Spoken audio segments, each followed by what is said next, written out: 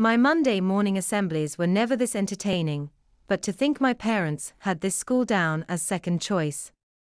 Word on the grapevine and between ex-school friends, these public canings were continuing well into the late 70s, Harper Smith being a bit of a Jekyll and Hyde.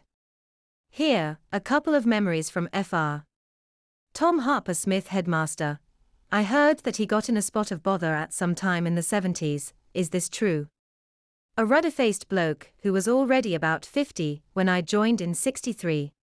Seemed very religious, perhaps this explains why he got the job in a church school.